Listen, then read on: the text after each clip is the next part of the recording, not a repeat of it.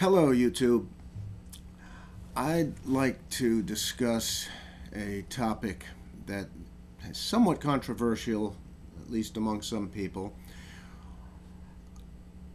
which is how straight a guitar neck should be. Should it be straight? Should it be curved? And if so, how curved? Why should it be curved or not? So let's start with an analogy. Let's say that the bridge is the stage in a theater, and the frets are rows of seats. In this case, each seat has 6 people in it.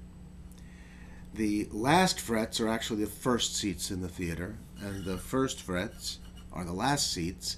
The nut is the standing room only row behind the last seats. So in order for everybody to see the stage, assuming that light travels in a straight line, and I know we're going to leave Einstein out of it, let's just say light travels in a straight line. In order to see the stage, all the seats can be laid out in a perfectly flat plane, and in order to see the stage, we just raise the stage up a little bit, or we can leave the stage on a plane with the seats and just tilt the plane of the seats up a little bit.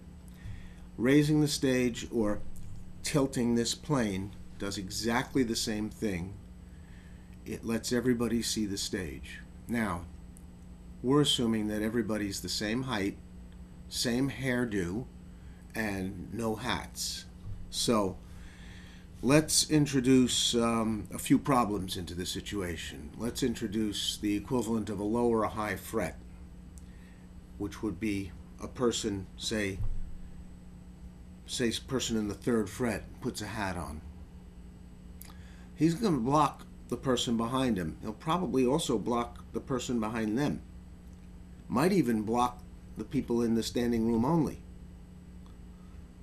He'll have no effect on everybody closer to the stage. They can't see him, but he might block the light for the people behind him. Now let's say we want to raise the stage so the people behind him can see.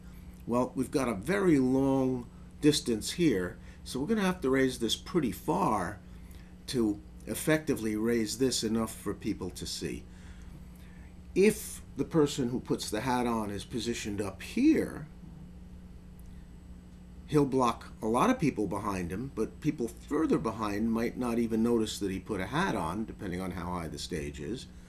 And if we want to give clearance to the people right behind him, we can raise the stage a little, because this is a smaller leg of the lever.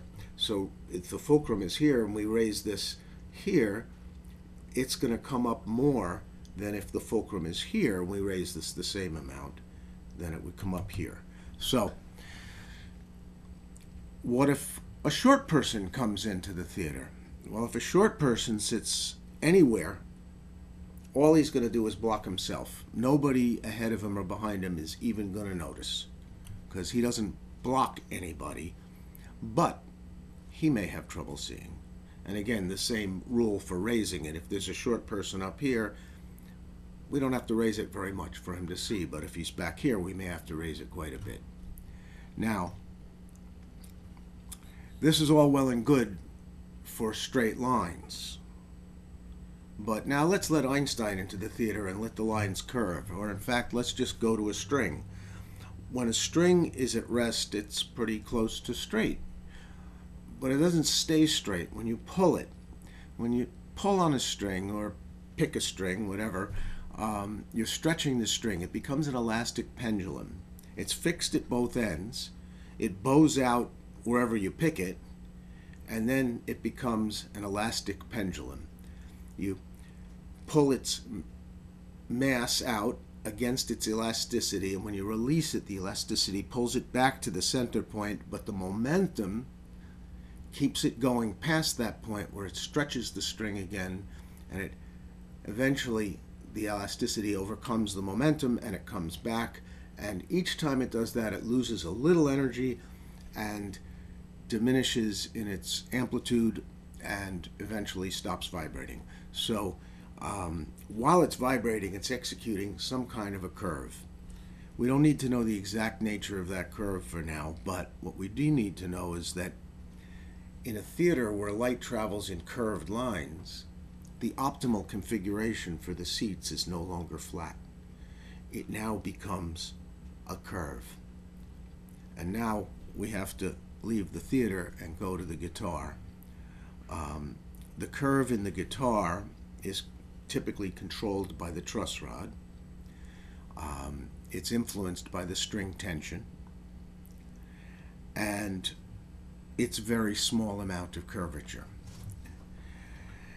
The reason we need that curvature for the vibrating string not to buzz, and to explain how the high and low fret situation works, I'm going to use another sort of analogy. I've got a curved fretboard here, and I've got a kind of exaggerated string. Unfortunately, this thing doesn't bend, so we're just going to have to imagine that it bends. At any rate, when you have a properly curved fretboard and you pluck a string really hard, it crashes into the frets, which limits its travel, comes back up off the frets, and then it vibrates. Now, if you do that on a fretboard with no curvature, or worse yet, maybe even backwards curvature, but no curvature would do the same thing, what happens is, as it crashes into the frets, it hits one fret after another, and then it comes back up, and when it comes back down again, it may hit a few less frets, but it's still banging on the frets, and you're going to hear that as fret buzz. This elastic pendulum is going to be banging on the frets. What if there's a high fret? Well, the elastic pendulum is going to bang on one fret. Let's say my thumb over here is the high fret. String's going to come down, it's going to hit that high fret, then it's going to come down and crash into a bunch of frets. Then it's going to spring back up, still on that fret, and then it's going to come off that fret. It's going to come back down, hit that fret, and keep doing that. And that bouncing off that fret, that is a fret buzz. It would be the same for a high fret as if maybe you had positioned your finger on a low fret and it was bouncing into the frets in front of it. It would hit that first fret that it hits and then hit a bunch of frets, then it would spring back up. The next time it comes down, it's still going to elastically spring past where it hits that first fret. The mass of the string will, and its momentum will carry it past that point. So that's fret buzz. To have the right curvature in your neck to stop or at least minimize that fret buzz, we adjust the truss rod. There is some debate about how much relief should be in a neck. A lot of people will show you that you hold the string down at the first fret and at the 12th fret or the 14th fret or at the body joint fret, and then you can tap it to see if there's a space.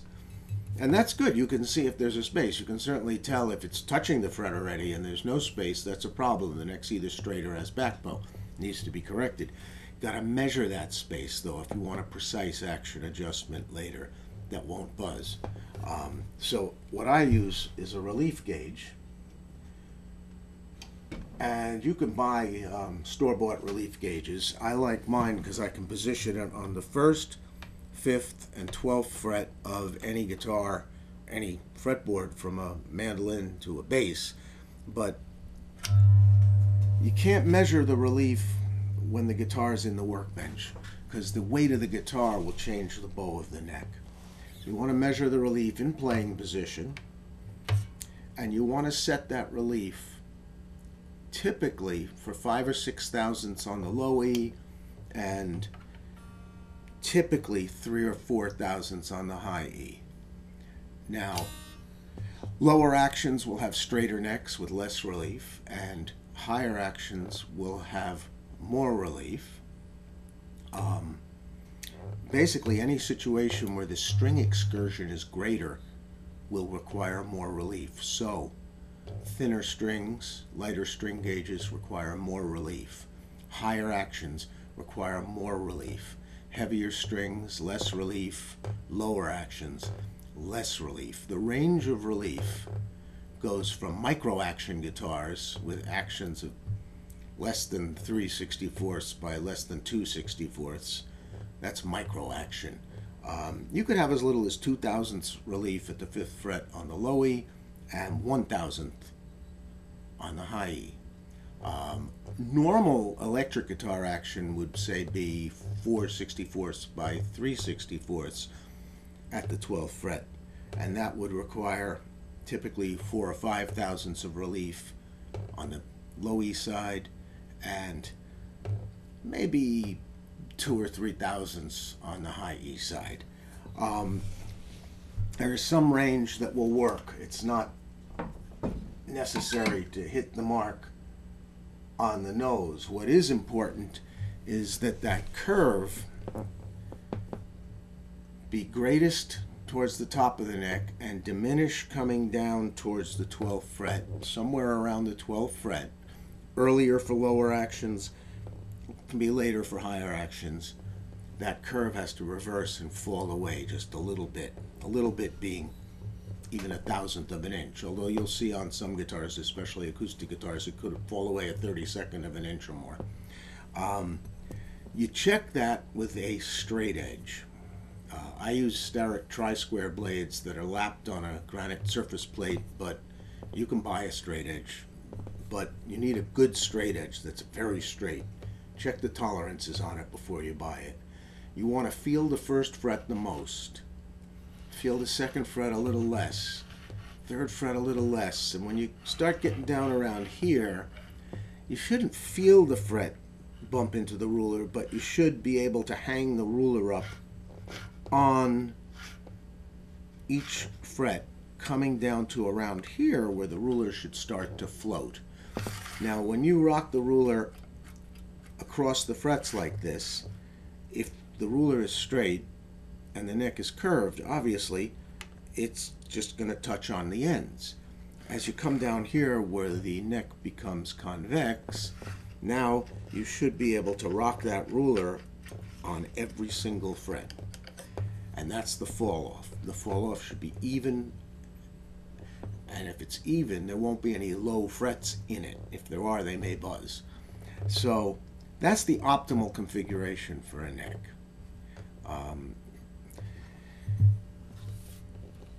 For acoustic guitars, specifications could be action of 6/64 by 4/64 is typical at the 12th fret, with relief of 6/64 by 3 or 4/64 typical.